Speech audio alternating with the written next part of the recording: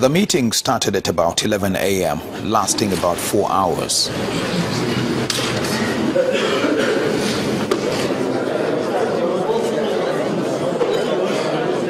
Among the federal ministers at the meeting was Aisha Al-Hassan of the Ministry of Women Affairs and Social Development, whose comments regarding the 2019 elections set tongue wagging across the country.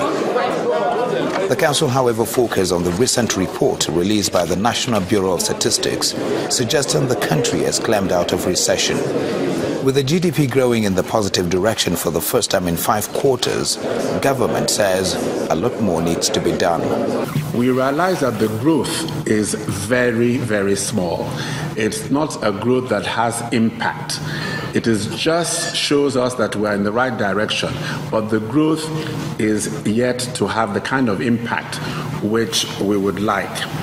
And because we have a population growing at 3%, anything less than 3% is not likely to be impactful. On its drive to show up revenue, the council is happy with the Joint Admission and Matriculation Board, which it says has remitted money said to be the highest amount in 40 years. So far they have done 5 billion, and the Minister of Education reported that they have an additional 3 billion that they're ready to remit, which will take this year's figure alone to 8 billion. Now, they have not increased their charges, they have not increased their fees. So the question that FEC and council members were asking is, where was all this money before? So the directive was given that we must call those who were the heads of those agencies and similar ones to account. And that's the direction that we've been given, and that's what we intend to do.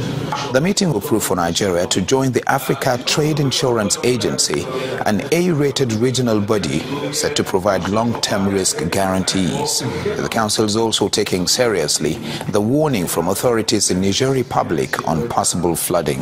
The good thing is that already the federal government is keeping an eye on its 2 observatories in Niamey and Lokoja, which it says are providing information by the minute in real time. We are monitoring the situation. If there is any indication that there's going to be a significant rise or it's going to get to an emergency situation, we'll be able to give an early warning to NEMA, and NEMA is poised also to inform the affected states, the riparian states along the River Niger, particularly Kogi, Anambra,